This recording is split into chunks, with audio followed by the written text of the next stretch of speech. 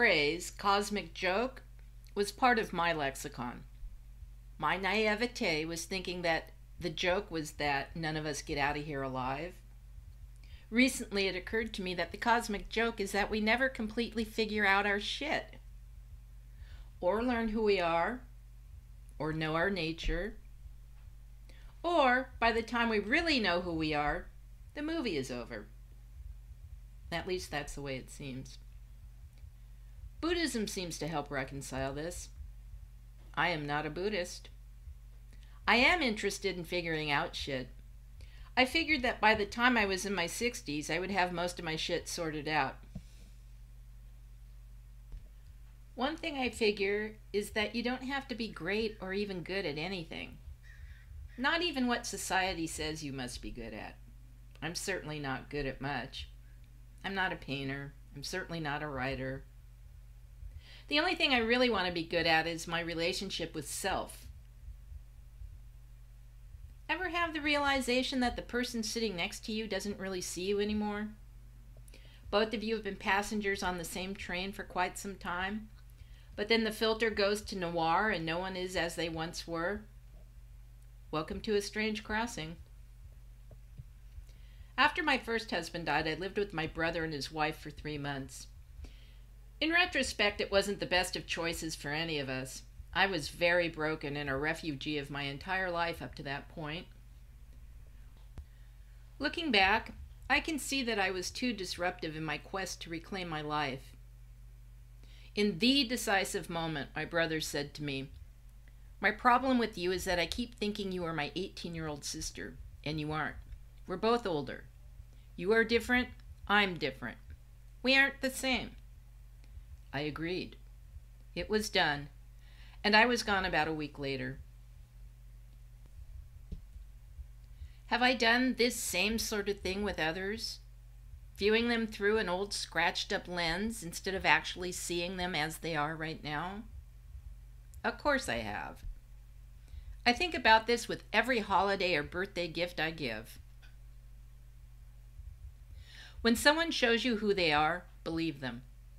Maya Angelou said that. It took me nearly 60 years to figure out that the only person who needs fixing is no one. What we need is to be seen, to be heard and accepted, just as we are. Early on during the pandemic, I got really frustrated with my spouse for a behavior of his that I had been trying to control since we met. It was a make or break moment, but not the one I anticipated. "I'm going to sit quietly for the next little while," I announced to no one in particular. And that's exactly what I did. I didn't take phone calls or answer emails. I didn't go out, didn't socialize, took a social media break, didn't paint, draw, write, or design a damn thing.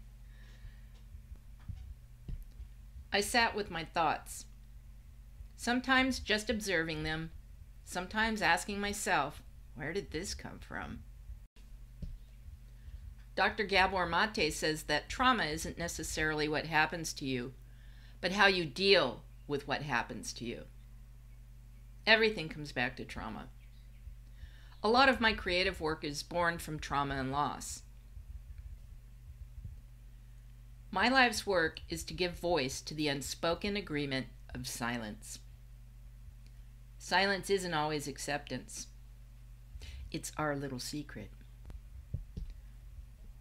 Silence is what well-behaved women do. We won't talk about this again. Silence can be suffering. I'm fine. Silence can be rage. I have no words. Silence can be dangerous. I know someone who insists that meditation is silencing the mind. I disagree with this. Meditation is a witnessing of mind. It is an exercise in not engaging with monkey mind chatter. It is an exercise in being present. It is an exercise of breath. Breath in, breath out. Between, a bird sings. Haiku, do you? It's true. How someone reacts to you is more about them than it is about you. Go sit with your thoughts for a couple of weeks and see how people respond. Very few will say, "That's cool, see you when you get back." Somebody will inevitably insist on being a hero. They will want to make it all better, but not for you. It's not that they want to kiss your boo-boos well. They fear that if you take the time and space to do your own work and get it sorted, you won't need them anymore. You are part of my world because I walk away from our time together feeling both enriched and loved. My life is made better because of your being in it. 30 years in, I'm not in love. Don't forget it. This is more than a silly phase I'm going through. Romantic love isn't really about love. It's about fucking. Fucking make-believe. It's a daytime television trap. When I was 16 or 17, I read one romance novel. I felt dirty afterwards. No, I take that back. Not dirty, violated. The stories were pornographic, and I'm not talking about the sex. The reading audience was gaslit into thinking that subjugation and rape, when packaged with pirates and cowboys or other material for fantasy, was romantic. And romance meant desire, and desire was what we were told we wanted, over love, over being seen who we are. So no, I'm not in love. Don't forget it. 30 years in is not a silly phase to be going through.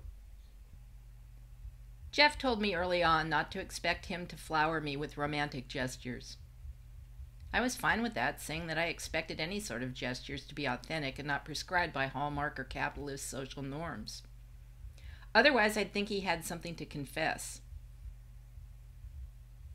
The philosopher Slavoj Žižek says the one measure of true love is you can insult the other. Long-term committed relationships are far from being romantically perfect. They are a constant negotiation and a struggle to balance both autonomy and togetherness. It's you and me, asshole, against the world. Being honest with oneself isn't easy. As I sat with myself, ego, monkey mind, and my macaw were all up in my shit telling me what they thought I needed. What I really need, I thought, is for the three of you to shut the fuck up. I stopped paying attention to all the noise. Then it occurred to me that what was happening in my relationship was not being done to me. Not everything is about me. My reaction, however, is. I am not the only one who has experienced trauma. Compassion is hard work. It's not merely a sympathetic response to another's suffering. You must put yourself in the shoes of the other in order to learn about them. It's about understanding, and understanding is not capitulating your values. "Barky, look at me!" Kukui screams. Kukui is a Catalina macaw. We've lived with her for 25 years. I am Varky. The thing about a bird, besides the noise and the destruction of your furniture, cabinets, and shoes, is that they teach you about who they are. That is, if you can get past the arrogance of human supremacy and pay attention. "Barky, look at me!" she screams from the top of her cage. "I see you!" I shout back. I see you.